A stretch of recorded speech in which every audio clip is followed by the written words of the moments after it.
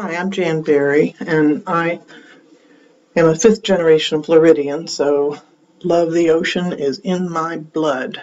And here I am running to the beach with my family in about 1953. I'm about 4, can't wait to get in the ocean. And I got pushed under the water by the big waves and just having a grand old time, never afraid, just really always loved the ocean and so fortunate to be able to enjoy nature.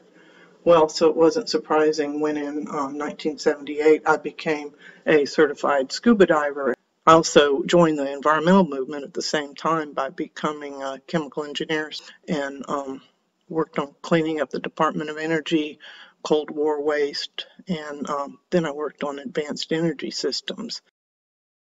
And now I've taken about 45 dives in different places.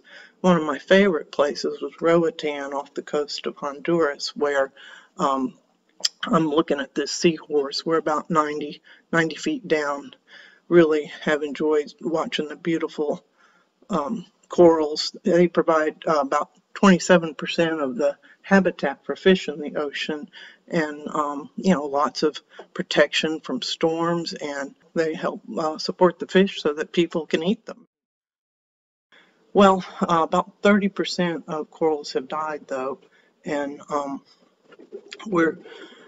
I went on a trip to Bonaire where there's still a lot of healthy coral, but this is close to the shore where it's all dead from pollution runoff, from increased temperatures, from global warming, and from the excess carbon that's in the air. It gets absorbed into the water and turns into carbonic acid. Well, that carbonic acid then dissolves corals and other hard parts like oysters and scallops and other shells. So we're swimming out to do my reef restoration vacation here. I'm cleaning the trees. We got different kinds of endangered corals here. We work primarily on the staghorn corals, cut off some of the fingerlings from the corals there and hung them from started a new coral by hanging it from a monofilament line, starting a new coral. You see there's some really mature, nice corals that are ready to be outplanted. So I cut those off of the tree and dropped them to the ground and then cut the monofilament line off. You see that white tip on the coral is the healthy growth. I'm cutting that monofilament line off and making sure that I don't handle the coral too. Have to be real careful because each one of those little white bumps is a polyp where microalgae lives that keeps the coral alive.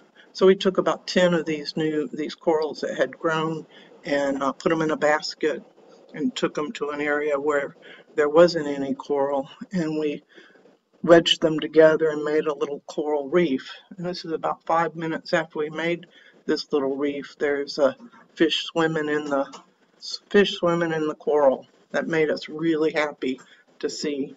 You can tell that it's going to grow into a great big beautiful coral reef like this one that was outplanted by others, and you can see it's really doing a good job of bringing in the marine life.